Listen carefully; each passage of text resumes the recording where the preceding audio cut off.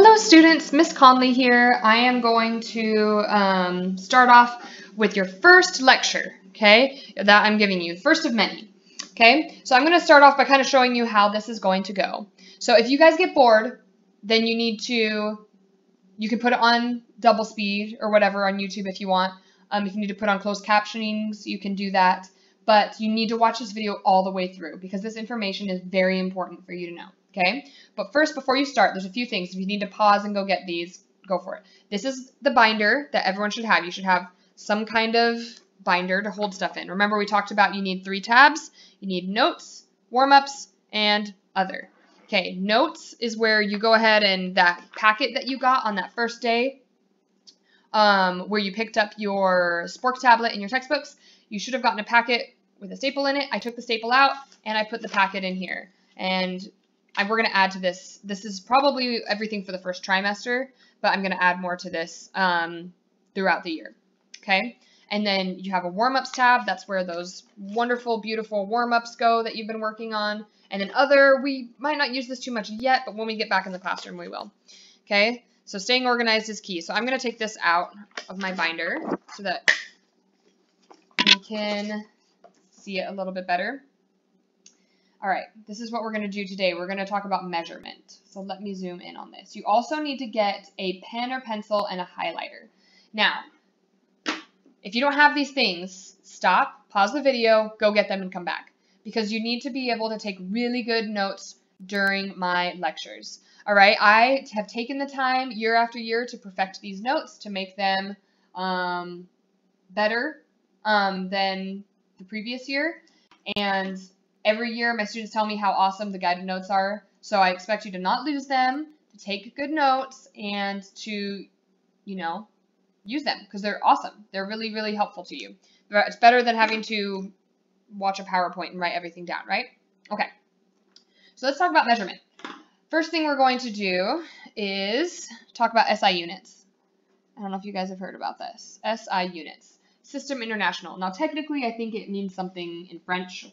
I don't speak French, but the English version is System International Units. And when I say we use SI units in science, it means we use these units. We don't use things like feet or miles or those other wonderful things we tend to use in America. These are kind of the international accepted units for science. So length is measured in meters. Abbreviation for meters is a little n. Mass is kilograms. That's kg. Volume is liters, it's capital L. Time is in seconds. We won't use, that's a little s. Typically, that's more for physics than for chemistry.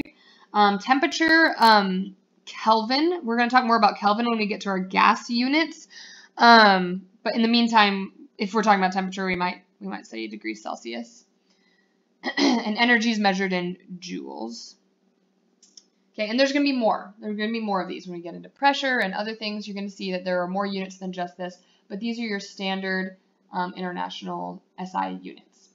Okay, laboratory equipment. Now, I don't know when we're going to get into the lab.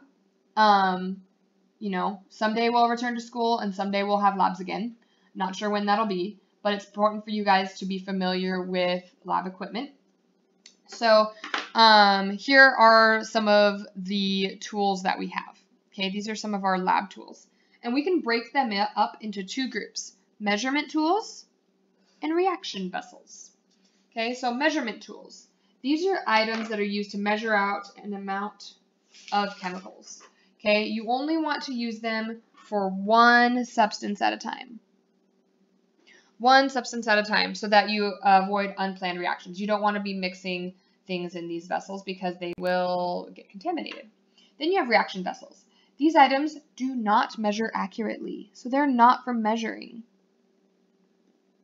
They're just for holding liquids or doing a reaction. Okay, so let's look at these pieces of equipment and organize them into one of these 2 categories. Okay, the first one here, beaker. A beaker is a reaction vessel, so I'm going to write it right here. A beaker is a reaction vessel. Sometimes beakers have these little lines on them, and you might think, oh, it says right here, this is 100 milliliters. The lines on beakers are used more for approximations. They are not used for measurement. Never use a beaker to measure. Same with an Erlenmeyer flask. So we can add that one. I'm going to abbreviate Erlenmeyer flask. Erlenmeyer flasks also are used to do reactions, okay? We don't measure with them, okay? A thermometer. A thermometer measures the temperature, so yeah, that's a measurement tool. So thermometer. And how it says here, we only want to use it for one substance at a time. So if you dip a thermometer in one liquid, you want to wash it off before you dip it in another liquid, because then you'll contaminate your reaction, okay? All right, balance. That's also a measurement tool. Balance, it's kind of hard to see. Kind of got faded on the copy machine. But a balance is a way that we measure mass of a substance, right? Okay, test tube. Test tube. Do we measure with a test tube? Nope, we don't. Test tube is a reaction vessel. Test tube. Okay, test tubes typically do not have any lines or graduations on them, so there's no way to measure. They're just for doing reactions and holding small amounts of liquids. Okay, let's skip over to the graduated cylinder. That's for measuring. There will always be lines on a graduated cylinder. This is the most common thing we use to measure liquids in a high school chemistry lab or a middle school chemistry lab. So graduated cylinder. It's a measurement tool. A burette. I don't know if you guys have ever heard of or seen a burette. If you take AP chemistry, you will use it for something called titrations. And it does have lines on it. And you fill it up from the top. And then there's a little knob thing here that when you twist it, it lets liquid drip out. And you twist it again and it'll stop it. And these lines will tell you how much you've added. So that's a measurement tool. Okay. Now, let's skip to ruler. Let's skip to ruler first. A ruler is also a measurement tool. You guys have used meter sticks and rulers before, probably a lot in physics. Okay. Two things I want to point out. First, a pipette. A pipette is a measurement tool, but I'm going to write it kind of over here because I'm going to put accuracy varies. Oops, accuracy varies. So what that means is there are different types of pipettes. The pipettes that we use in our labs in 8th grade chemistry, they're typically not used for measuring per se. They're more used for just transferring liquids, but you also don't want to mix them between two different substances. So there are pipettes, and you'll see these if you take AP biology for sure, that do measure very accurately small, tiny amounts of liquids. So a pipette is more of a measurement tool. You don't do reactions with a pipette. The other one I want to talk about is a volumetric flask. Volumetric flask. Now, you might think a volumetric flask, it has it has the word volume in it, and it has one line on it, and that line will measure just one volume. Okay, so I'm going to say it's used to make solutions. Okay, so I use volumetric flasks a lot when I am prepping your labs, and we're just going to say it measures one volume. So although it does measure volume, it's not meant as a measuring tool, it's meant as a reaction vessel. And so let's say and there's different sizes of volumetric flasks. Like this one might be a 500 milliliter. So this line right here would measure 500 milliliters, and that's it. There's no other lines on it. There's some that are 250 milliliters, 1,000 milliliters, and so on and so forth. If I know I need 500 milliliters of an acid for your lab, I might do a calculation to figure out how much of that acid I need to add and then dilute the rest with water, fill it up with water to that line, kind of swirl it around, and bam, now I have my diluted solution. Okay, so these are used for usually performing reactions and dilutions. Okay, so we have that. Let's talk about how we read a measurement. So you want to, these lines that you see on here, the lines I'm talking about, they're called graduations. So you want to record all the digits provided by the graduation, and then you want to record additional estimated digit to communicate the exact position of the edge between the graduations. So let's do this one first. And I'm going to zoom a little so we can get a better, too far. Okay,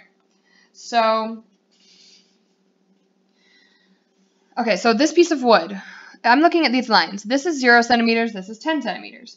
Okay, so this must mean that this counts by ones. So this would be 1, 2, 3, 4, 5, etc. Now, I can see that this piece of wood is definitely between the 3 and the 4. Okay, so it's going to be 3 point something. Okay, 3 point something. Now, this something is going to be estimated because I can't tell for sure. Is that 3.3, 3.4, 3.5? It's kind of difficult to tell. So I'm going to guess, and I'm going to say it's 3.4 centimeters. Okay, your last digit is always estimated. Now, could I say, oh, that looks like it's about 3.547200065? No, you can't say that. That's way too many estimated digits. You can only estimate one digit. Okay?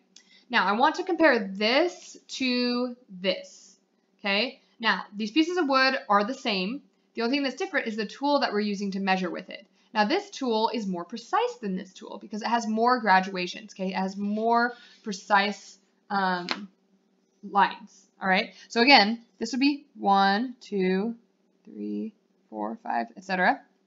But now we can get a little bit more precise a measurement. We can get more sig figs, if you will. Do you remember when we talked about significant figures last year? We're going to talk about that more next week, but this is just kind of an intro for now. So I know, again, that this is somewhere between 3 and 4. So it's going to be 3 points, and then I can see that it looks like it's on the 4, but then I'm going to estimate one more digit. Okay, now I can't really tell if that's 3.40, 3.41, 3.42. It's really hard to tell, so I'm just going to estimate that that's 3.41 centimeters. Okay, now you could, just as correct, you could put 3.40, but you'd have to have the 0. Okay, you can't just put 3.4, because if you just put 3.4, then that implies that the 4 is estimated and that it's a less precise tool that you use to measure with. Okay, so 3.40, 3.41, all of those would be equally accurate because your last digit is the one that is estimated.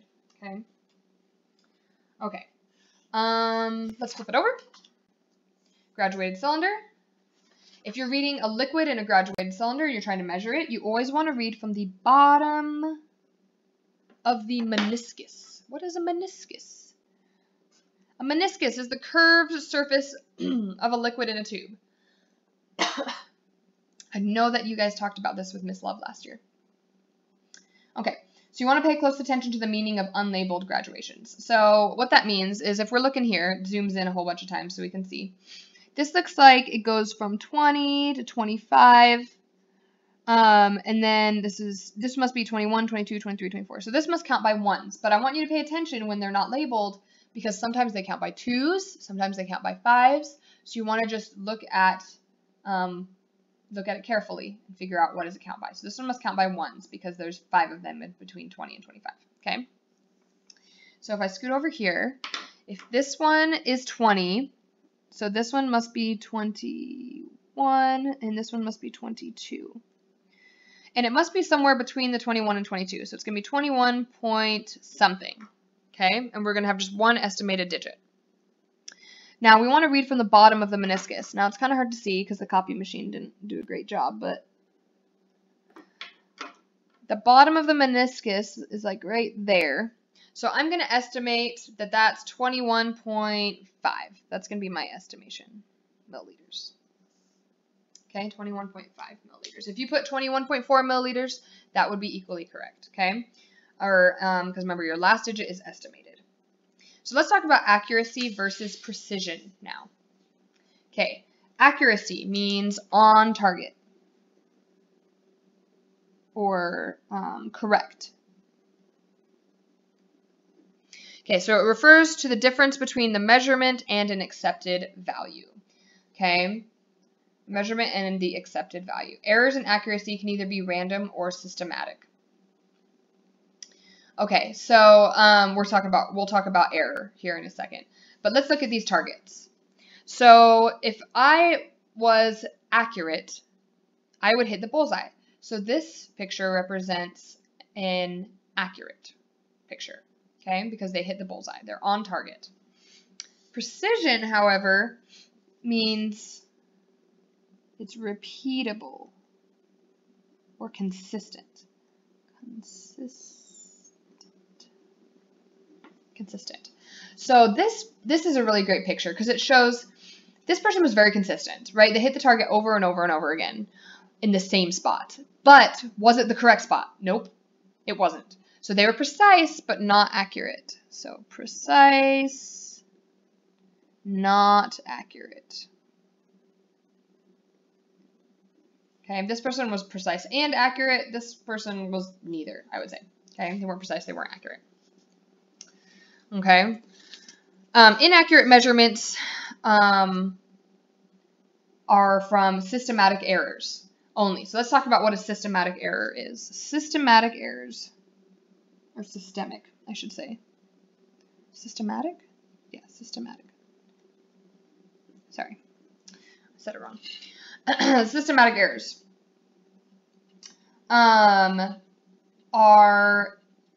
they usually come from the measuring instruments. So I'm going to highlight that, the measuring instruments.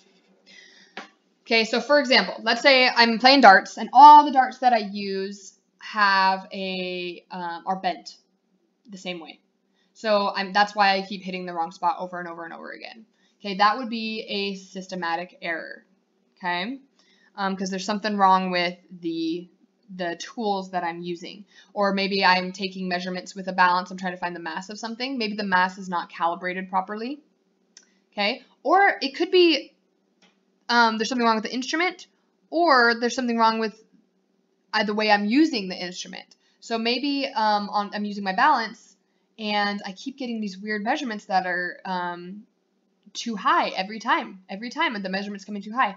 Maybe that's because I have my elbow on the balance and it's weighing it down, and that's why. So maybe there's not something wrong with the instrument, but the way I'm using that instrument, the same way I'm doing something is wrong about that over and over again. That would be a systematic error. Okay. The other type of error is a random error. A random error. Random. Okay, random errors are just what they sound. They're random. They're not the same thing wrong over and over again. They're unknown. They're unpredictable. So maybe that example where I have my elbow on the balance, maybe that happened in just one of my trials. That would be a random error. So that would be a trial that I would probably throw out. Okay, maybe you know, in one of your trials, you maybe heated your substance too hot and some of it splashed out of your beaker. Maybe there was something wrong with, maybe you are playing darts and you keep hitting on the bullseye, but then one of the darts was bent and the other ones weren't, and you hit it over there. That would be a random error, okay? Because it's not systematic. It's not happening the same over and over again. Okay, well, that pretty much sums up everything I have to say about measurement. So put this back in your binder as page 1, and while I'm thinking about it, go ahead and write your name up here in the upper right-hand corner, because I might have you take a picture of these notes and submit them at some point. You never know. Look under assignments. You guys have an assignment to do that goes over what we just learned about measurement. And if you have any questions, as always, go ahead and send me a chat. Good luck.